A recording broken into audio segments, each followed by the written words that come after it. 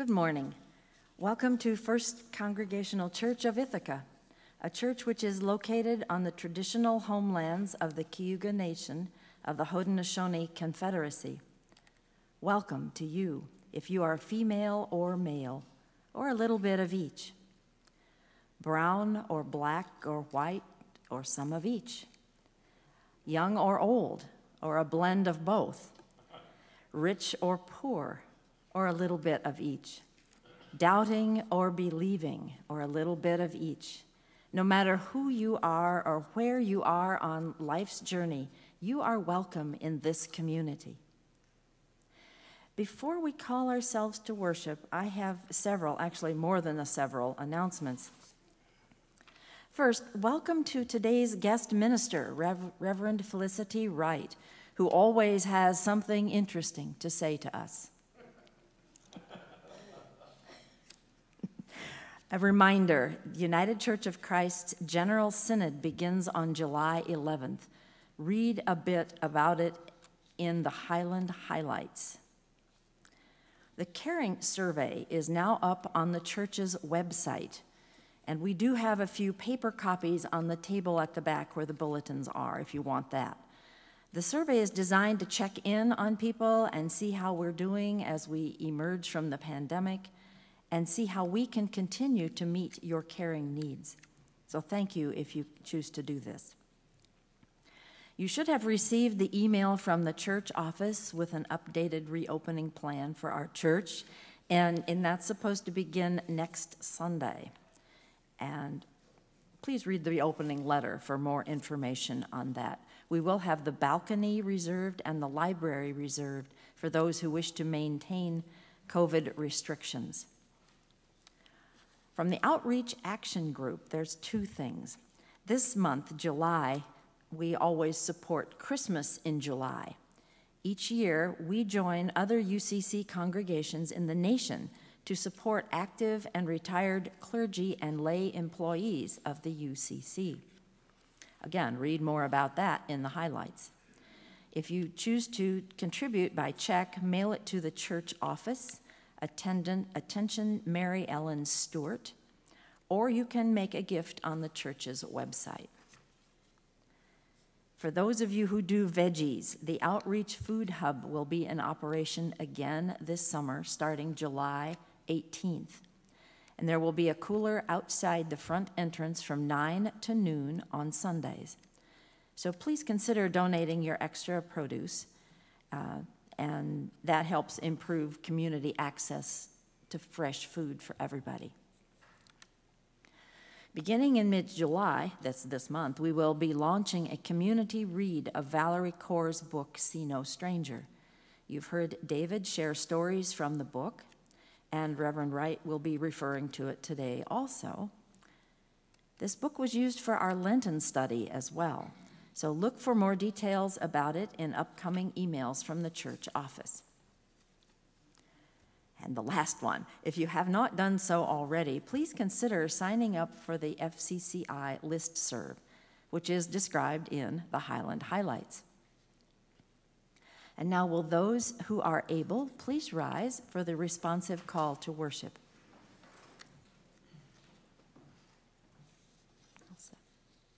This is the day that God has made. Let us rejoice and be glad in it.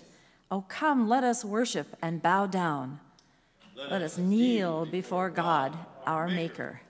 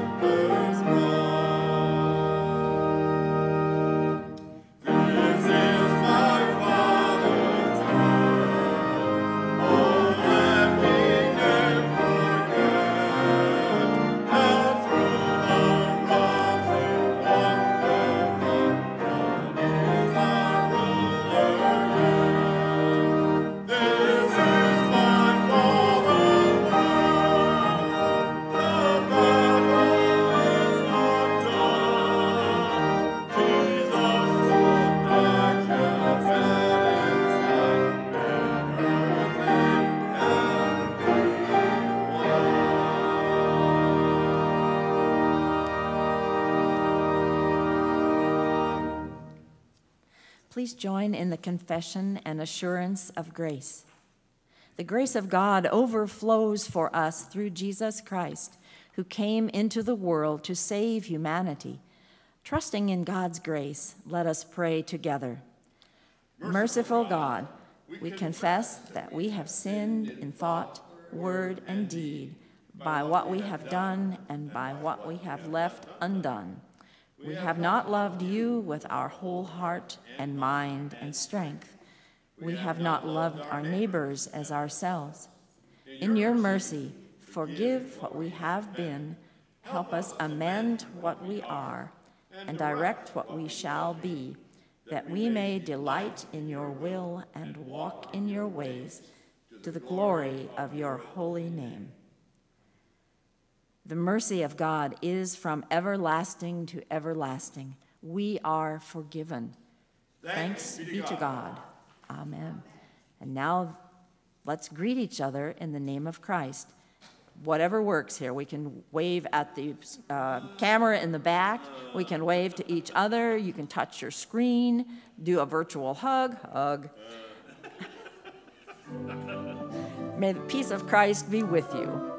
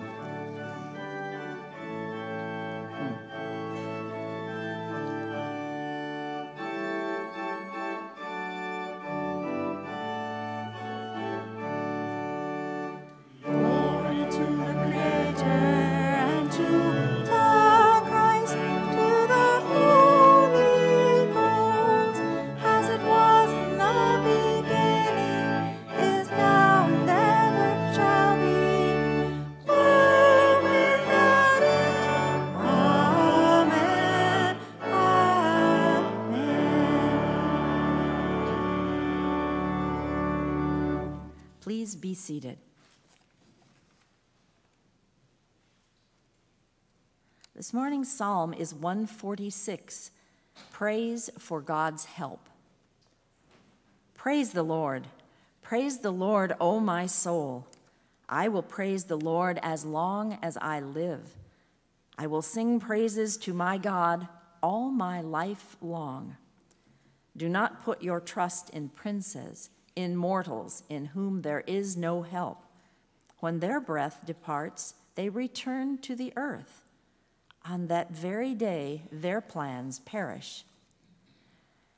Happy are those whose help is the God of Jacob, whose hope is in the Lord their God, who made heaven and earth, the sea and all that is in them, who keeps faith forever, who executes justice for the oppressed, who gives food to the hungry. The Lord sets the prisoners free. The Lord opens the eyes of the blind. The Lord lifts up those who are bowed down. The Lord loves the righteous. The Lord watches over the strangers. He upholds the orphan and the widow. But the way of the wicked he brings to ruin. The Lord will reign forever and ever. Your God, O Zion, for all generations. Praise the Lord.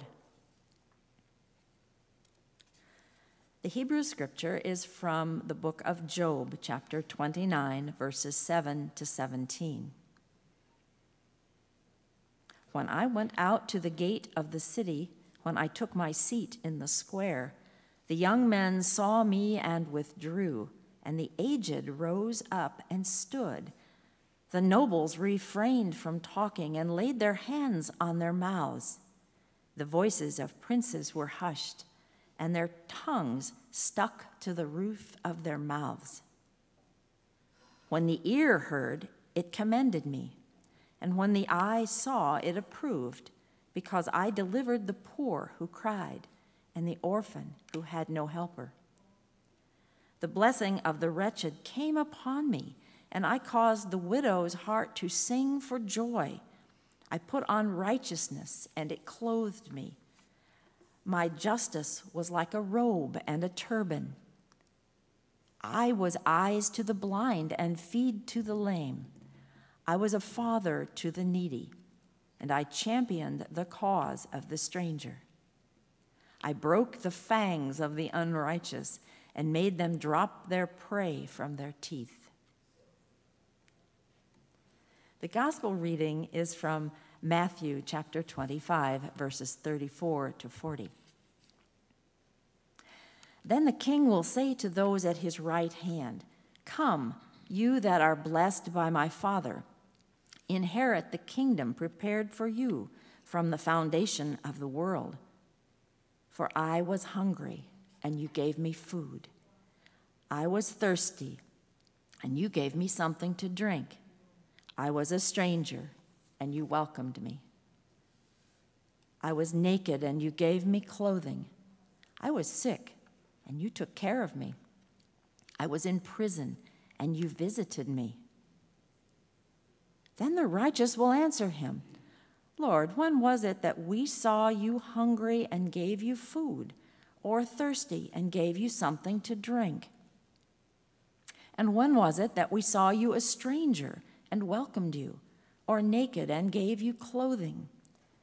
And when was it that we saw you sick or in prison and visited you?" And the king will answer them, "Truly, I tell you, just as you did it to one of the least of these who are members of my family, you did it to me."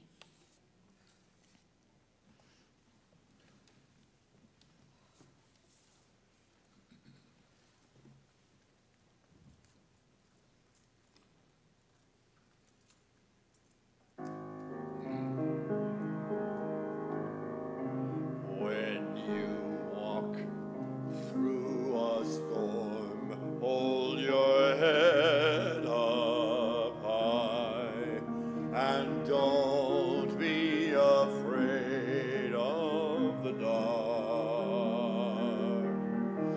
At the end of the storm is a golden sky and the sweet silver song of a lark. Walk on through the wind, walk on through the rain, though your dreams be tossed and blown. Walk on with hope in your heart, and you'll never walk alone. You'll never walk alone.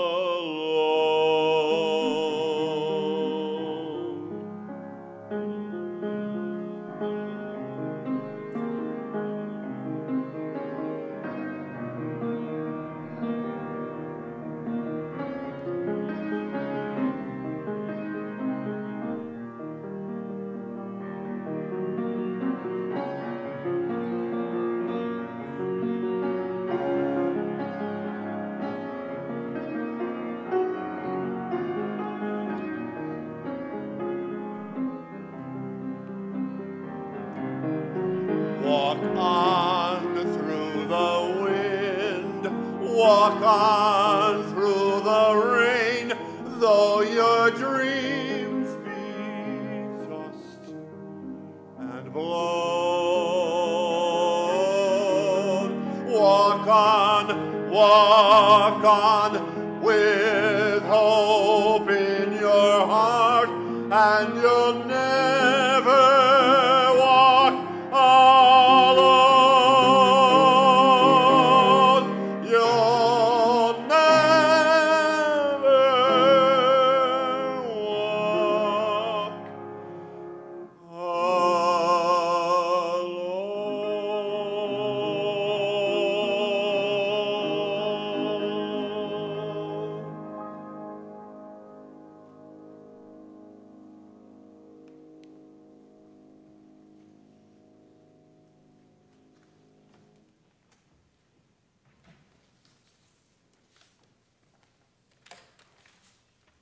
Good morning, and thank you, Don. You're welcome. And Paul in a minute. And Sue Ling. And Sue. And dearly beloved Bill. And all of you for being here. Oh, and John for being our fabulous tech person, wherever he is. Hi, John. And now please pray with me. May the words of my mouth and the meditations of all our hearts be always acceptable to you, O Lord, our rock and our Redeemer. Amen. So happy 4th of July. Thank you. It's always been a special holiday for me. As many of you know, I grew up in Washington, D.C., and have been active in politics from the time I was 5. I've managed to make it to most every parade, every inaugural, and many, many demonstrations. We used to meander through the halls of Congress. If we were bored after school, we'd just go down there. Even knew the secret elevator, not marked, that took us down to the basement where we could get the little trolley that went between the House and the Senate office buildings.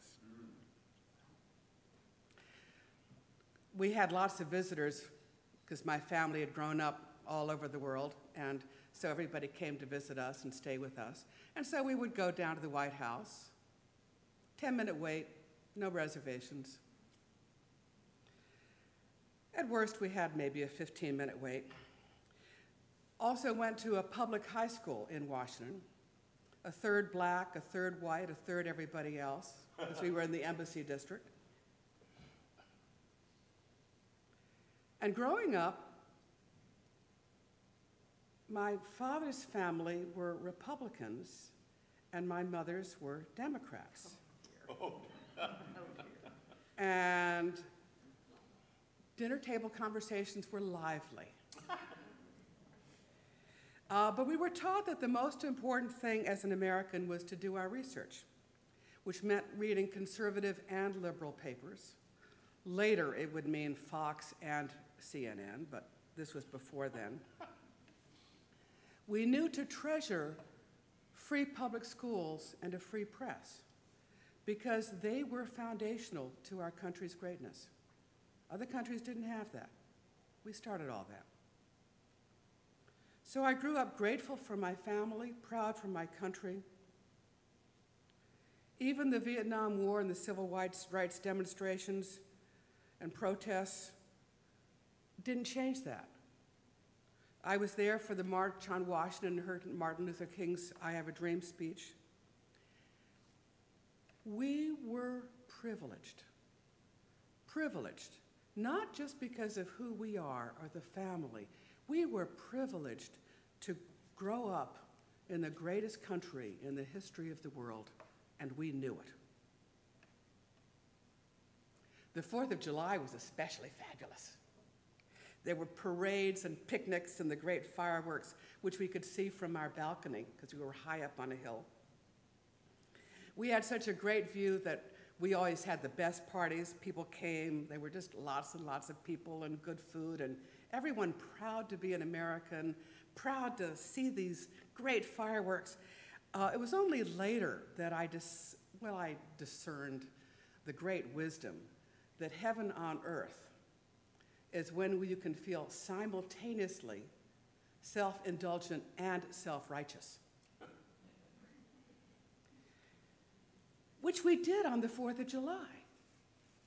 We were self-righteous for the gifts of democracy that we hadn't earned, but we worked to maintain. And we were self-indulgent for the joys of the celebrations. Truly, I was privileged.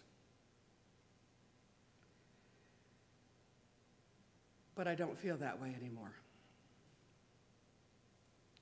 I see instead the viciousness, the power plays. The January 6th insurrection triggered panic attacks and brought me to tears in ways I hadn't for years. And since then, the wanton gun violence and the killing in so many different locations has me, well, extremely anxious for the state of the country and the world. And since I live in the country, not here in downtown liberal Ithaca, I know that some of my neighbors rather enjoy all of the anger that pervades the sound waves. But what I see is a departure from those values that I grew up with, and a move instead toward self-righteous viciousness. It has me really worried. I'm trying not to take it personally, but it's hard. I don't think I'm alone. And there are some things coming in my life that I can't not take personally. So a week from today, my son will be married in California. And among other things, I will see the woman who broke apart the marriage and the ex-husband, and we're supposed to do a line dance together. So I've got one on either side, the woman who's 12 years younger and always a better musician and prettier and smarter and all that stuff, and the ex-husband, who's now a woman. And we're going to be doing this line dance, and I won't know whether I'm supposed to go left or right or before or whatever. But the panic attacks have started big time.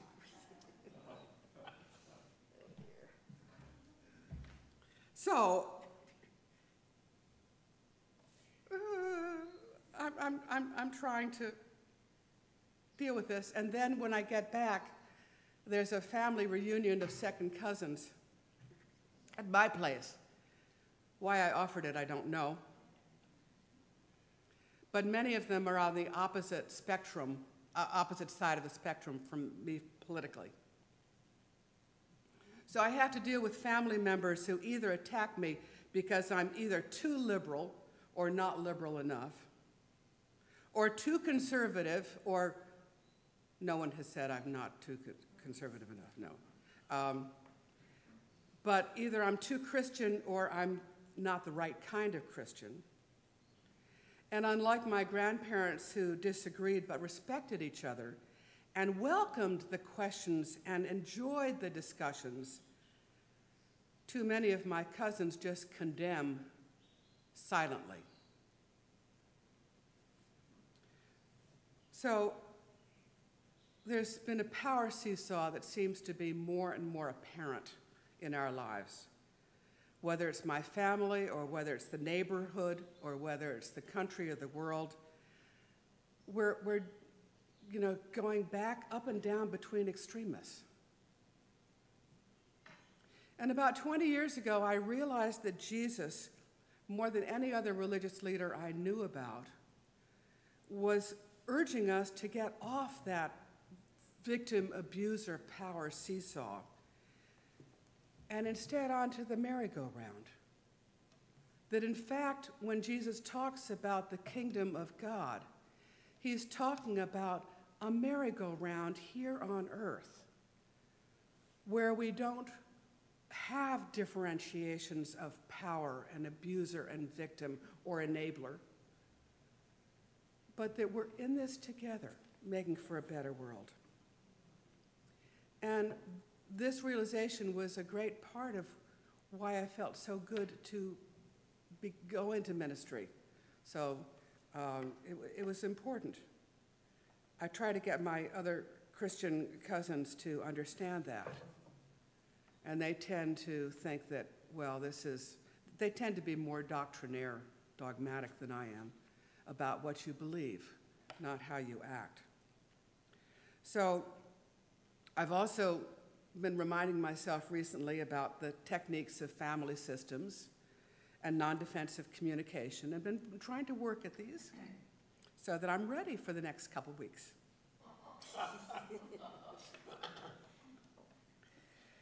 And at some point, I created a motto for myself, which I call the 3 A's.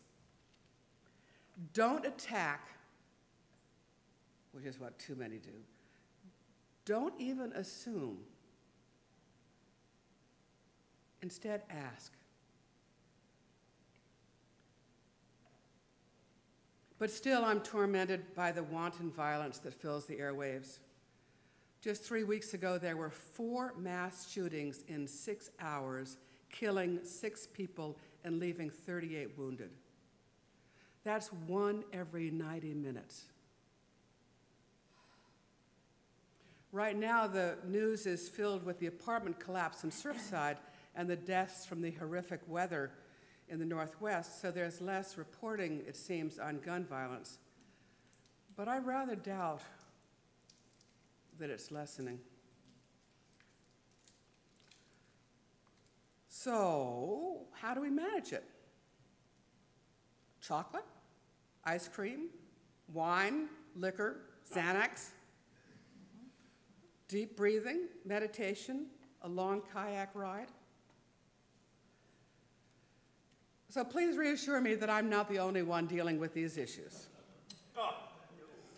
Guess not. Thank you, Don. So let's get back to basics. What are we going to learn from all this?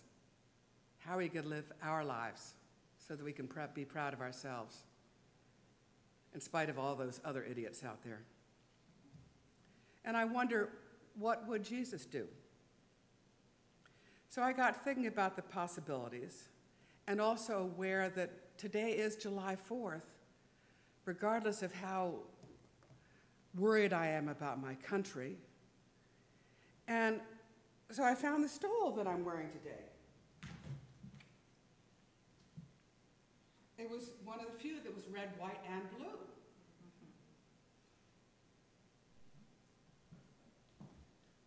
And that got me thinking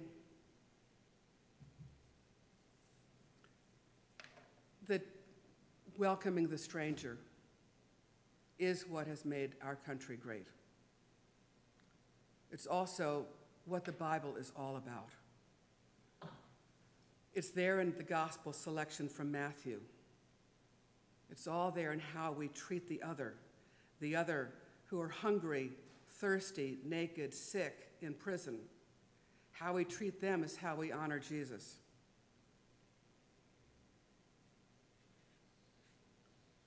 And of course, Jesus got his ideas from the Hebrew Scriptures. We recognize the importance of hospitality and welcome in the Psalm, where the Lord watches over strangers and upholds the orphan and the widow. And we find it again in the message of courage and acceptance in the book of Job. God affirmed Job because Job put on the cloak of righteousness and became eyes for the blind, feet for the lame, father to the needy, and champion for the cause of the stranger. Then there's also the famous prayer of St. Francis, which I have on a copy of on my refrigerator when I need it. And just some highlights. Lord, make me an instrument of your peace. Where there is hatred, let me bring love. And then, O Master, let me not seek not so much to be consoled as to console, as to be understood as to understand, to be loved as to love. And now I get it.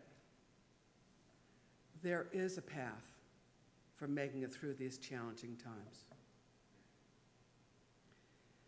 Job, the psalmist, Jesus, St. Francis, all didn't say anything about unity or agreement or having everyone like the same things or vote for the same politicians or even believe in the same ideas of God. The goal was not to be of the same mind, but rather to keep an open mind. O Master, let me not seek as much to be consoled as to console, to be understood as to understand. Dear God, help me understand whether or not I agree. For that is the path to peace. Still easier said than done, I know. But I've been privileged to be part of a book group that began right at the beginning of the COVID outbreak. We started reading the Book of Joy by Desmond Tutu and the Dalai Lama. The last book was recommended by our own beloved Carolyn McPherson, up there on the balcony.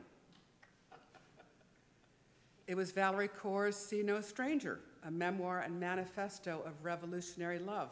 And I know that others of you have been reading that or will be soon.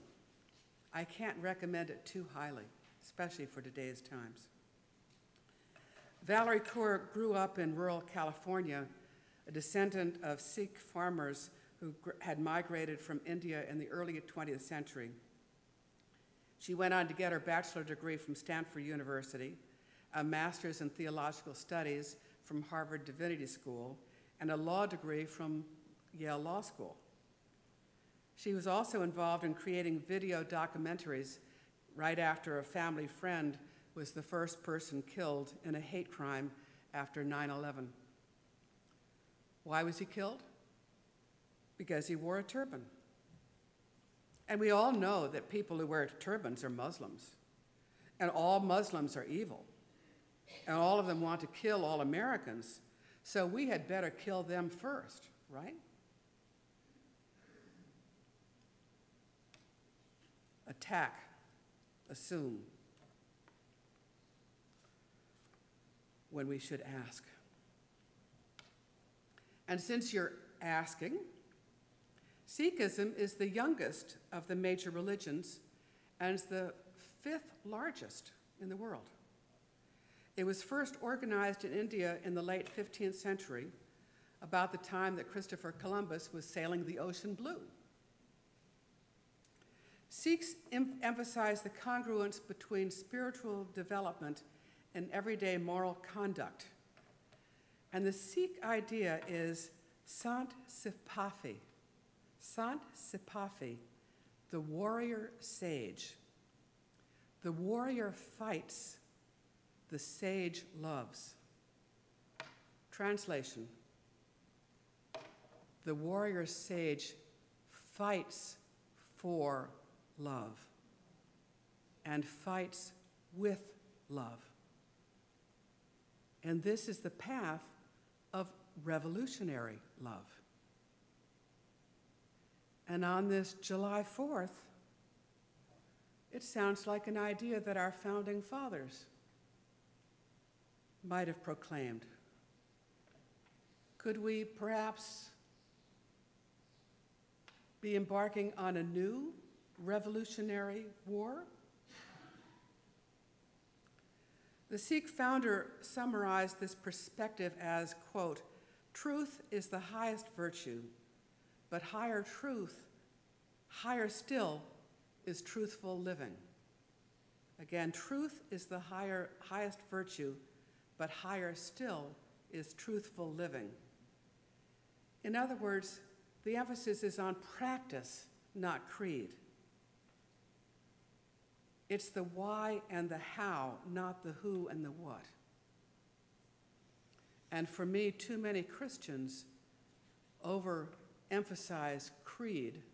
We're not alone in this. Too many religious people emphasize creed and dogma when they should be looking instead at practices, including, with some humility and shame, our own.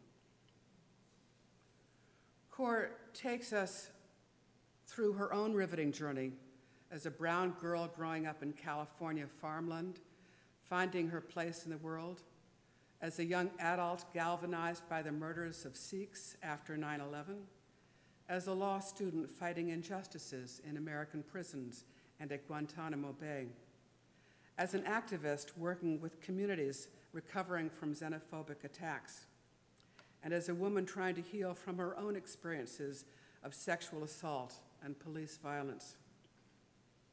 Drawing from the wisdom of sages, scientists, and activists, she reclaims love as an active, public, and revolutionary force that creates new possibilities for ourselves, our communities, and the world.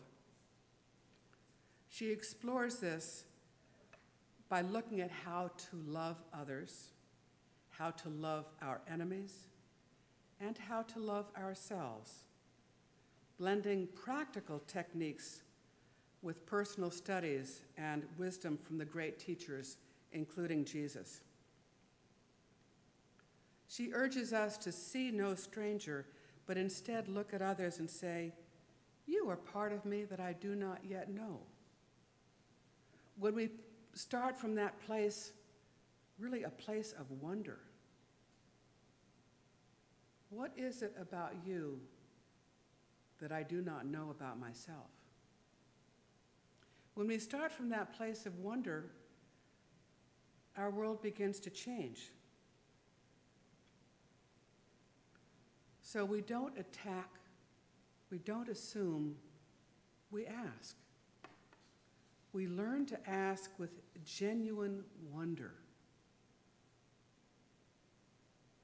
As I was driving here along the slow, winding roads, somehow I got behind this old fart. And there was nowhere to pass. And the speed limit's 55, and if he was going 32, I'd be surprised. And I have one of my beloved parishioners from a previous congregation who used to tell me that cars like it when we drive 7 miles above the speed limit. Cars are happy. And if cars are happy, then you know God's happy, right? Well, here I was going 35 miles under what would make God happy. And I was getting really irritated at this guy. And then I remember, oh, Felicity, practice what you preach. So I'm wondering, is this the fastest his car will go? Is he not well physically or mentally? Or maybe did he lose a child in a car accident? Or a neighbor or a friend? Maybe he is totally clueless and useless, or maybe he's human and wounded in some way and doing the best he can. So I'm practicing, or trying to practice, the gifts of wonder. So I urge you, learn how to ask questions. Learn how to ask questions of yourself as well as others. Practice genuine, non-judgmental questions. Not the, well, why the hell did you do that? Linguistically, it's a question, but functionally, it's not. So learn the difference. And, work at it, because in the end, you might actually learn something, change your own assumptions. But even if you don't, you'll help create a kinder, gentler world. You'll sleep better and maybe, just maybe, not have to reach for the bottle or the pills or the guns quite so often. So going forward, see no stranger, but instead look at others and say, "You are part of me that I do not yet know." Starting from that place of wonder, the world can change, and you can be the warrior sage who transforms a relationship, a community, a culture, even a nation. See no stranger, says Valerie Kaur. See no stranger, says the psalmist. See no stranger, says God to Job. See no stranger, says Jesus. See no stranger, says St. Francis. See no stranger, says the world. See no stranger, says your heart.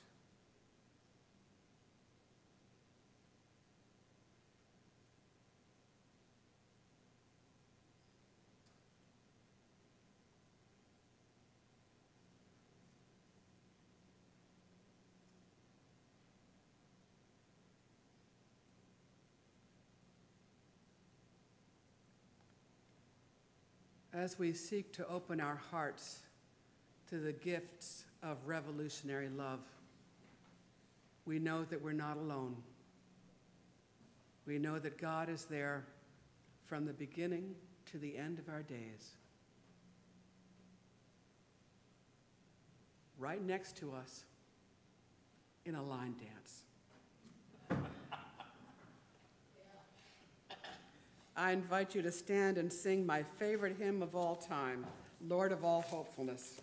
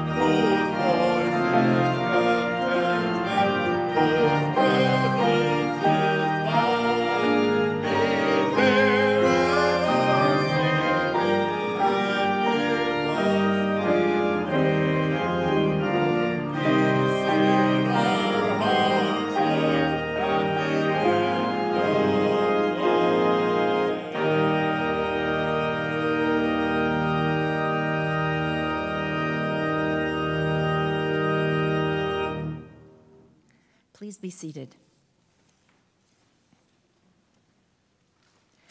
As always, we want to share our joys and concerns with each other. So if you have a prayer for the emailed prayer tree, send it to me, Susan Fast, using the email address which is on page 2 of your bulletin, and it will be included in the next emailed prayer cares. Also in the next email prayer cares, this is totally off my script, I'm going to include a story that uses the 3 A's of Felicity. You'll see, and I'm talking about a stranger, but it's not a person. At the end of this litany prayer, I'm going to invite you to say aloud the name or names of those who are on your heart, all at the same time. And we'll end our prayer time with the Lord's Prayer. And after each of these following short prayers, I'll say, we pray to God, And you may respond with, "Hear us, O God." So let us pray. Gracious God, who loves all and forgets none, we bring to you our prayers for all your children, for all whom we love, watch over, and care for everywhere in the world, that they may know peace. We pray to God. Hear us, O God. Come to your children, where the lines are drawn between one ethnic group and another, between those who hold power and possessions and those who hold nothing.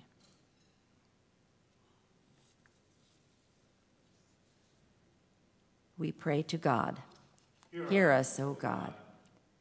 In your spirit of healing and wholeness, redeem and transform our world. We pray that we may know you are with us always.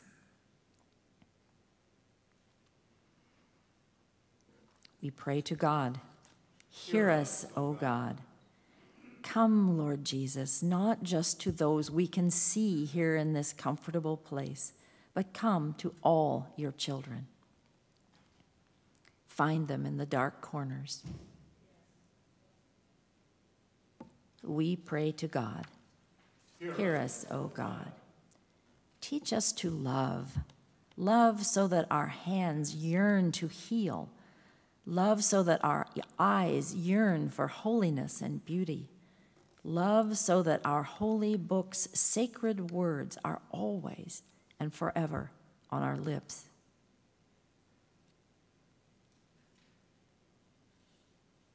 We pray to God. Hear us, O God. And God, if we forget to love this life that we have been given, if we forget to love the God of our people, the homeless and the stranger, the widow and the orphan, may the statutes of heaven remind us against a callous heart, against neglect, deceit, and contempt. We pray to God. Hear us, O God. And now let us share aloud the names of those who are on our hearts today, all at the same time.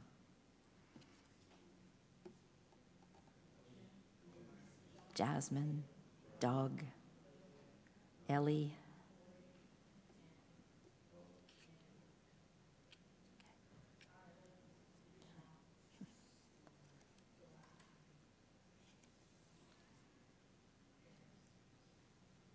O compassionate God, hear our prayers, answer them according to your will, and make us channels of your infinite grace.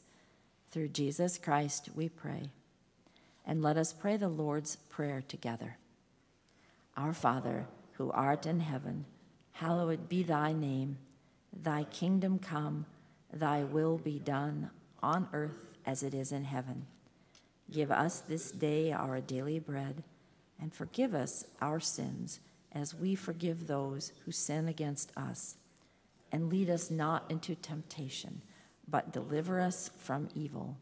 For thine is the kingdom, and the power, and the glory forever. Amen. And may we all experience peace and healing.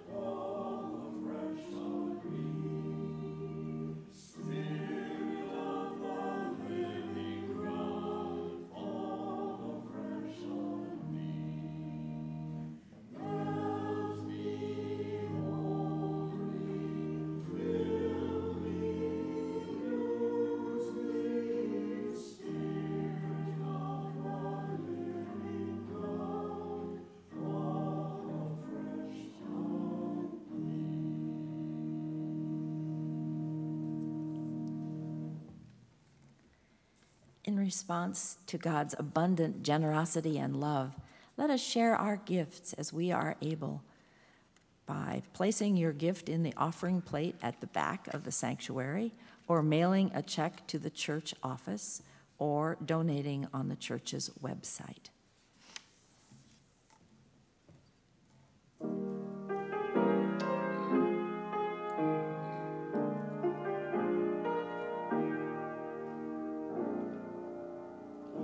when the storm clouds gather far across the sea, let us swear allegiance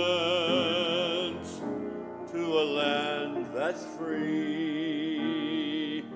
Let us all be grateful for a land so fair as we raise our voices in this solemn prayer. God bless America,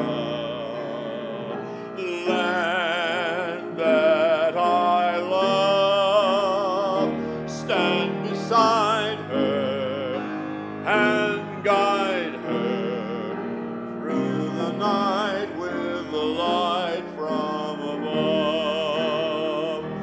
From the mountains to the prairies, to the ocean, white with foam.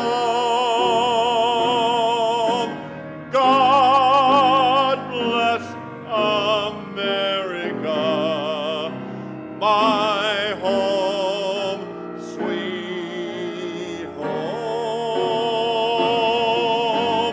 God bless America, my home, sweet home.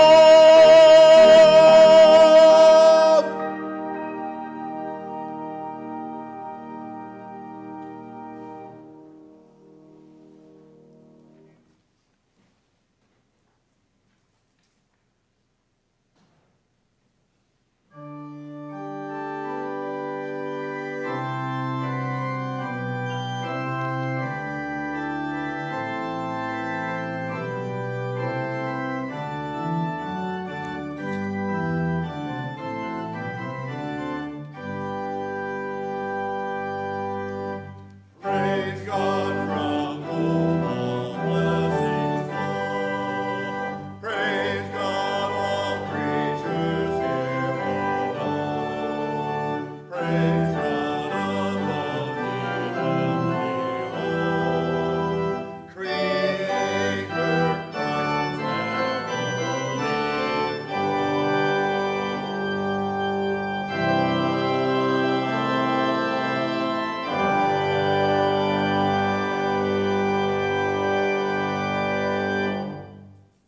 O God, grant that our offerings may be symbols of our love and of ourselves, now offered more fully to you. Amen.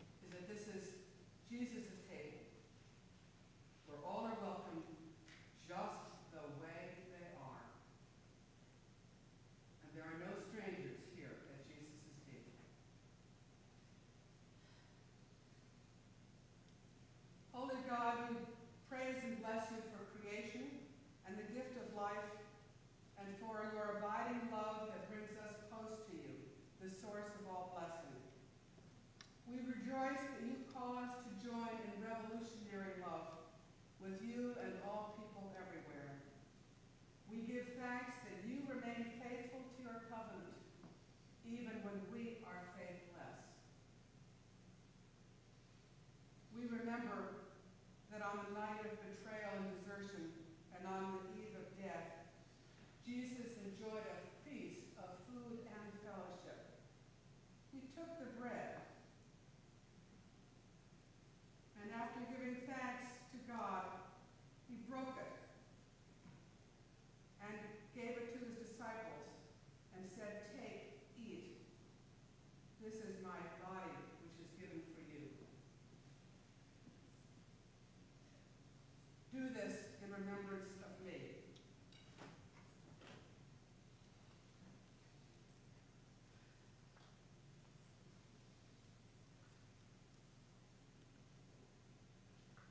In the same way also, he took the cup, saying, "This is the cup of the new covenant, which is poured out for you and for all in the forgiveness of sins.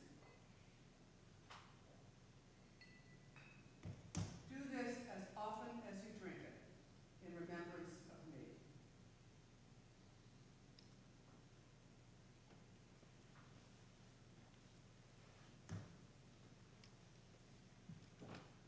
Through the broken bread, we participate in the body of Christ. Through the cup of blessing, we join in the new life of revolutionary love that Christ offers. Please feast on God's gifts. You haven't already.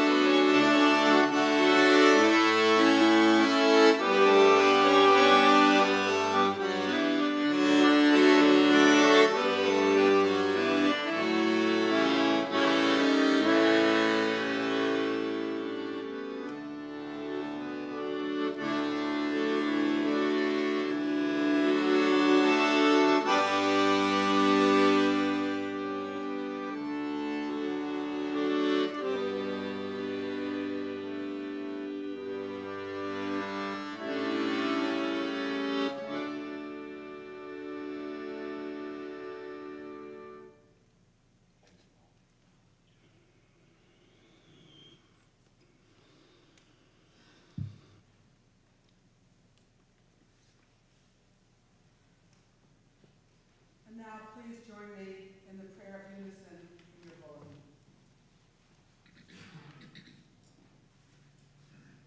Teach us, O God, to follow the example of Christ's sacrifice in this holy meal, to hand ourselves over in love for one another and for all people. May we take part in your work of suffering and redeeming love by lifting up the oppressed, binding the brokenhearted, challenging the powerful, and drawing all into a community of love. We pray in Christ's name. Amen. And I invite you to stand if you're willing and able and sing the last two verses of hymn 340. 340, this is my song.